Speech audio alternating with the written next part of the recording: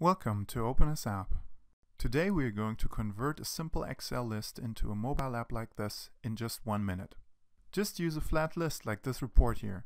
Adding formulas or charts isn't necessary. Then go to opensapp.net and upload your file. You can also leave it in the cloud of your choice or on your server if you like. In the next step, confirm that this is the data you would like to work with and then pick a template, in this case the contact list. Columns and data types are recognized automatically, but you can make all the changes you want in this next step just by drag and drop. Now, with just a couple of clicks, make your app look fantastic by picking a theme. You can also make all kinds of changes manually inside the preview. In this case, for example, I would like the app to start on the automatically created dynamic dashboard. And done. So let's say we are happy for now.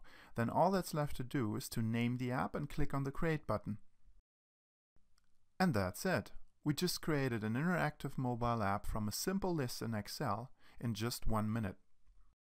To instantly make your new app available to your colleagues, open the menu and click on the Share option.